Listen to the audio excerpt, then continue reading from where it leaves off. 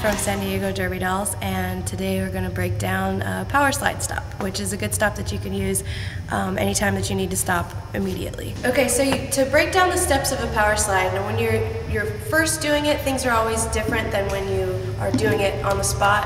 After you're more advanced, you'll skip a couple of the steps, but in the beginning, you kind of need to break it down. So in the beginning, you're going to start off skating forwards. You're going to go sideways for just a second. You're going to shift your weight to the other side and pick up a foot and put it down. When you finish your stop, you're going to be standing in a T-stop position, but like elongated, so your legs will be stretched out. So in the beginning, when you are doing your power slide, at first it's not going to be real smooth.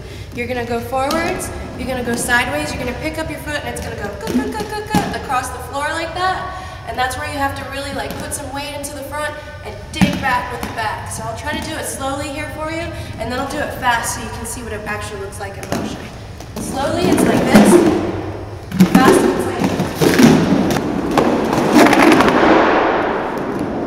this. So when you first start off, it's going to do a little da-da-da-da-da, and that's okay. It's just like when you first learned a T-stop. Originally, it was like da-da-da-da behind you, and eventually you learn how to dig and make it smooth. So let's see what it looks like on the bank track. So there's some factors that can make it easier for you to do a power slide. For example, if you're on the bank track, it's masonite. It's a smoother surface, so it's easier to get that slide.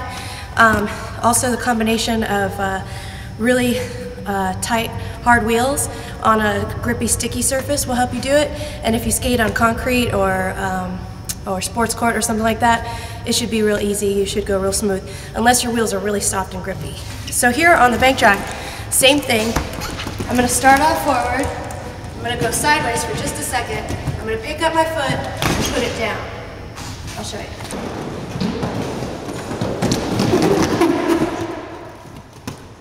Okay, so you want to work on your sideways skating, because even though you don't stay sideways for very long, it's just the whole principle of getting used to being sideways and then trusting your weight on the opposite foot for a second. So you want to practice a little sideways action. You want to practice trusting one leg with your weight and then the other leg with your weight while both are on the ground, and that'll sort of help you get the whole principle behind it. Okay, so after you've worked on practicing it for a little while and you're focused on the bottom half of your body, then you want to focus on what the top half of your body is doing. Because if you go do a power slide like this and you're staring at your foot the whole time, you're not actually going to be lined up right. You want to get your shoulders square in the opposite direction of where your foot's going. So when I'm going forwards, I'm going to actually, with the first part of my power slide, I'm going to look back behind me. I'm going to pick something to look at. I'm going to have that be my focus. So I'm forwards, I'm sideways, and I look at something. Whatever I'm looking at over there, I'm going to act like I'm going to stop a train with my hands. This gets my shoulders squared and in the right direction. So I'll show you what that looks like. Forwards, sideways. I picked that fan over there, I stared at it, and I went to stop a train with my hands. Well, I just trusted the back half of my body to do what it needs to do. Forward, sideways, pick it up, put it down, stop a train. Trust your foot, be back behind you, push itself back.